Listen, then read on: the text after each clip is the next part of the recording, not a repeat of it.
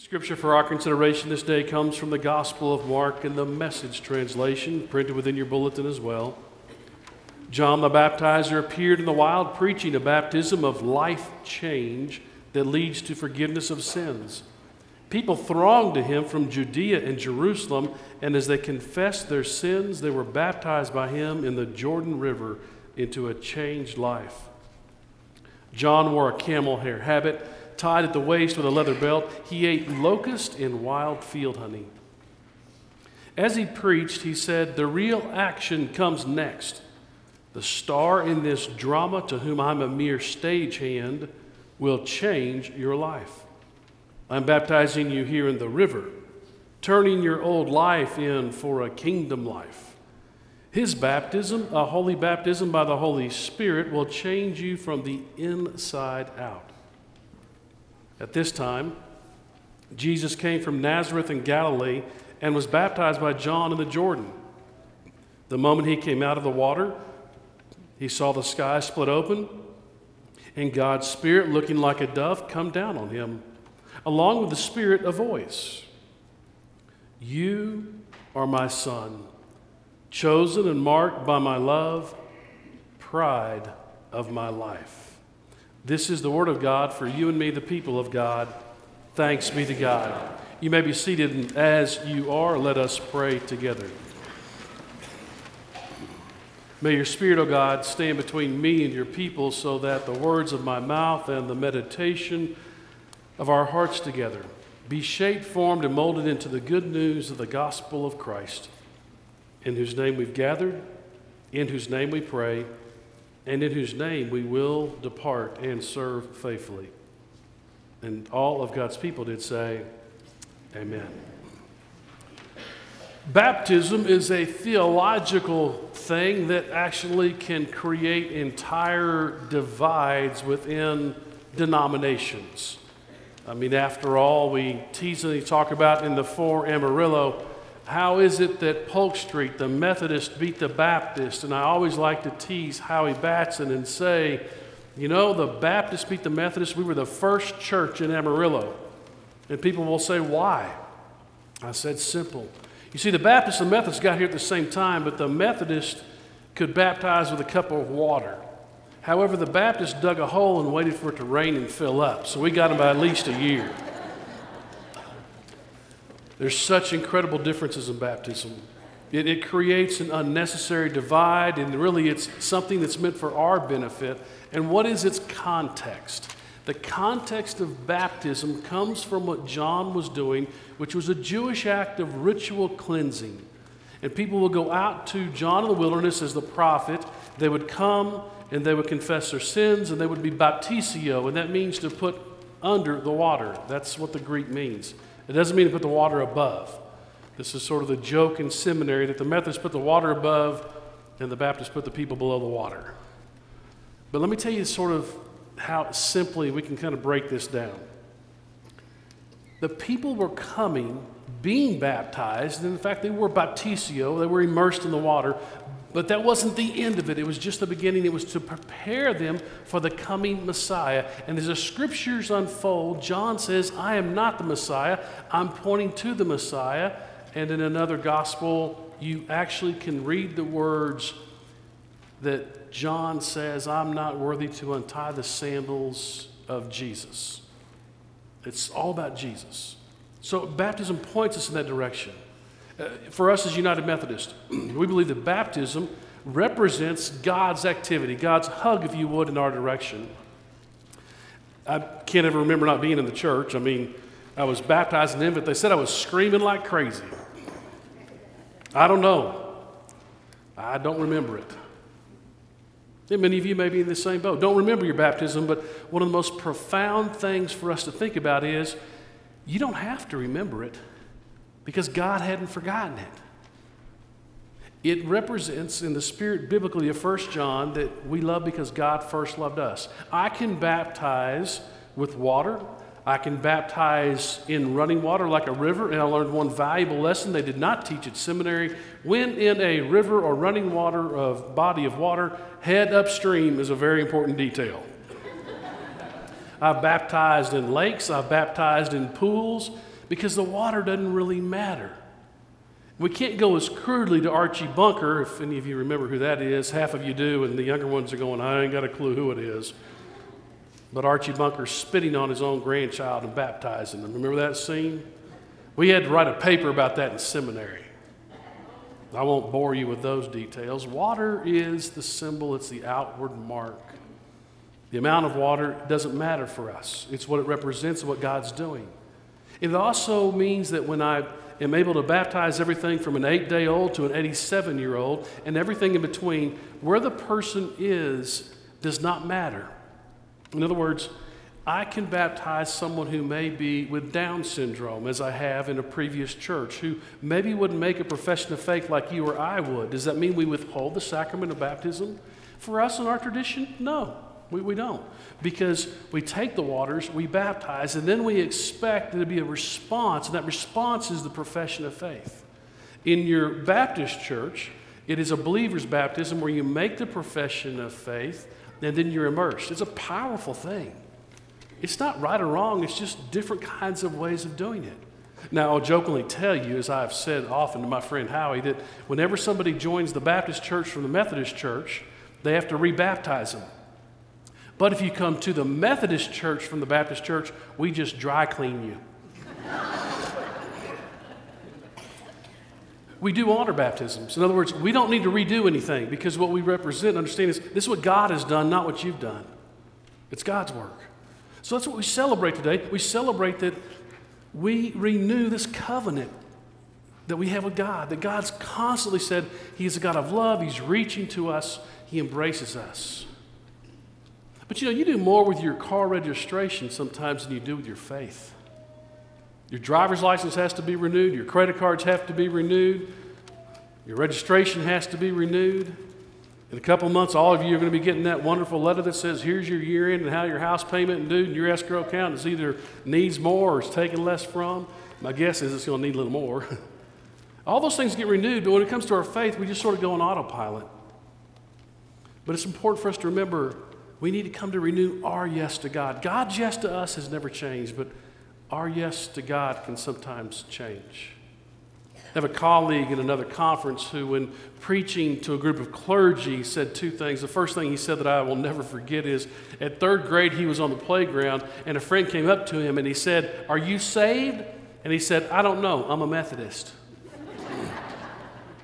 Now, part of it is, in our United Methodist tradition, we have embraced, and lots of us come out of a clear memory of everything from the 40s, the 60s, 70s, 80s, that move, which means there's a social implication. In other words, if you say and profess with your mouth what you believe, it has to have an implication for your hands and what you do. And so we reach out in the world to make a difference in the world, to be engaged in the world in a social kind of way. But for many years, that became the only sort of measure. It didn't matter what you believed. It didn't matter what you thought. Folks, those things matter a lot. And so it's not an either or, it's a both and. It's both a sense of what are your core beliefs, what do you hang on to, but also what do you do about it? And what if today the understanding of salvation could shift, that you don't come, you don't quote, and by the way, you can't get saved, but you can receive salvation. It's a small word difference, but it's a big one. You can receive it because you see it's a gift. So you can receive salvation, what you do in response to it. And what if we understood we come to faith in God not to be saved from hell, but to be saved for a purpose in life? I like that image.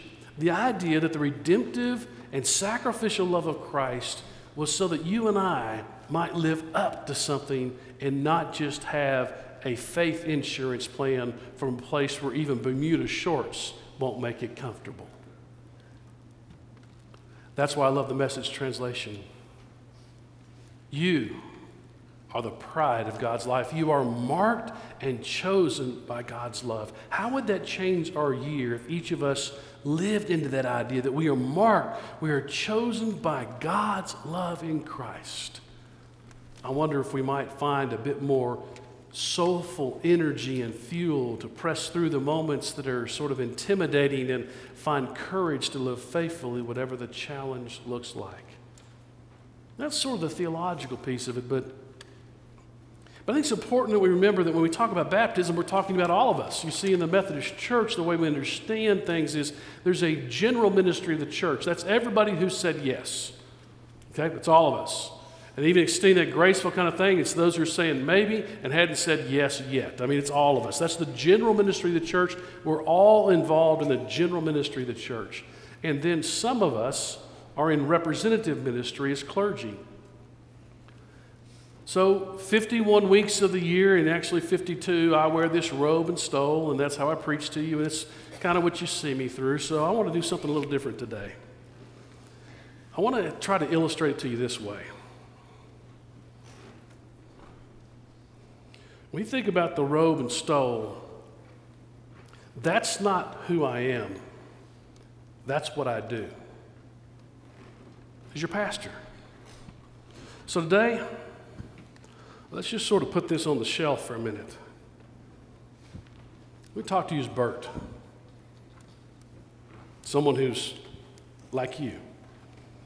I was raised in the church. I was a drug baby. Every day the doors of the church were open, I was drugged to church.